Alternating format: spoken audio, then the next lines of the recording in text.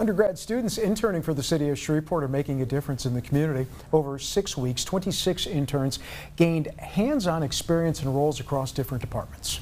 The internship program offers students interested in local government and public service a true learning experience of the day-to-day operations. The interns are tasked each year with choosing a nonprofit to assist for this summer. The 2024 Shreveport Summer Interns chose to donate bags of hygiene and other products to the Holy Cross Hope House as they commit themselves to fostering positive change at a local level.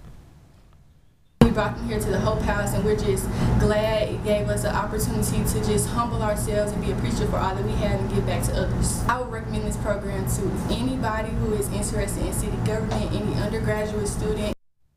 This is Carmen's second year interning for the mayor's program and says working with the kids at SPAR has brought plenty of joy to her life.